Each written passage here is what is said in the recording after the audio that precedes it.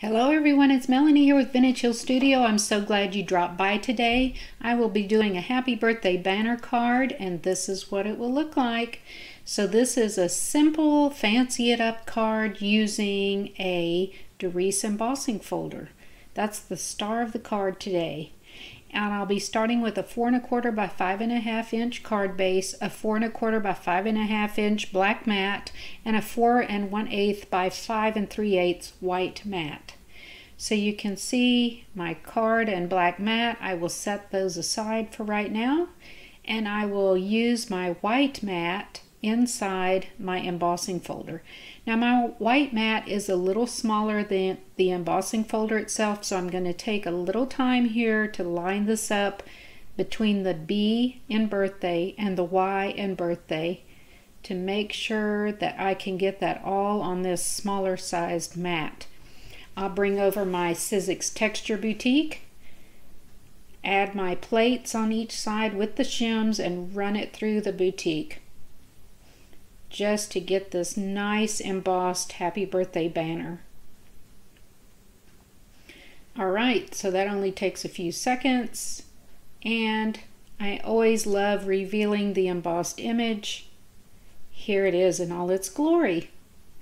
Okay, a little plain. So the thing that came to mind to fancy this up was to simply use some watercolor pencils and a water brush.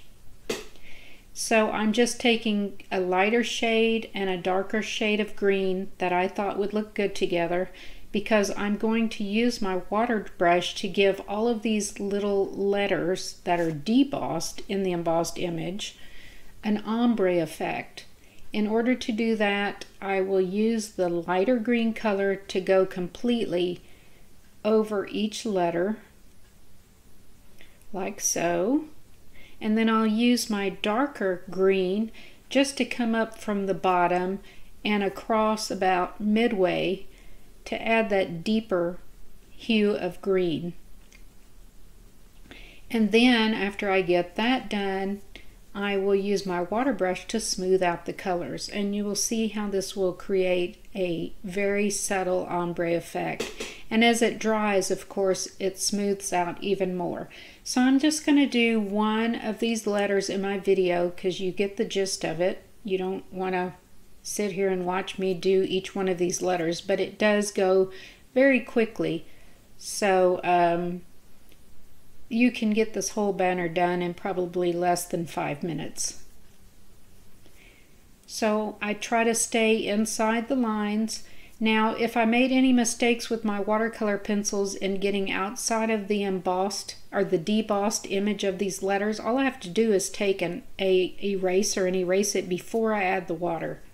So this is a very simple procedure, and you can see this is going to leave the white embossed outline around each letter, and this is what it will look like.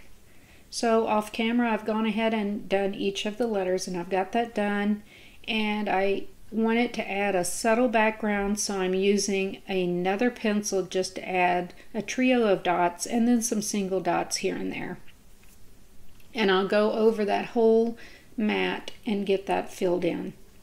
The next thing I want to do is add some flowers, so I used the Sizzix Tattered Flower Garden, and I cut out all my flowers and put them together and added a little black center to each. I cut out more than I needed so that I could pick and choose what I wanted to use on my card. So I'll go with a trio at the bottom and 2 at the top of the banner, and then I just added a simple little leaf on each edge. So if you don't have a die cutting machine, no big deal. You can buy die cuts at any Michaels or Hobby Lobby store or order them online through Amazon. Just use what you have. Fill in around your birthday banner with whatever you choose to embellish your card with. I just like this trio of flowers with a little bit of greenery at the bottom. So I'll just get these all adhered down. You can see how quickly this goes, and our card is almost finished. So kind of take a look through some of your embossing folders. If you're not sure what to do with them, especially if they have some writing like this happy birthday banner, maybe give it a go with some markers or watercolor pencils just to add a little detail. I tried to do the inking thing and it turned out to be a big mess.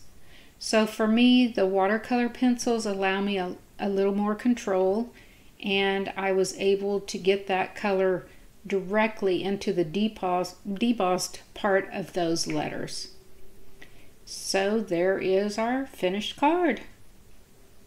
You can see we've got some dimension, the inside and outside completed, and then of course my handy dandy easy peasy lined envelopes. You can find other YouTube videos about how to line your envelopes, and I hope you will subscribe to either my YouTube channel or come visit me on my blog. Happy crafting, everyone!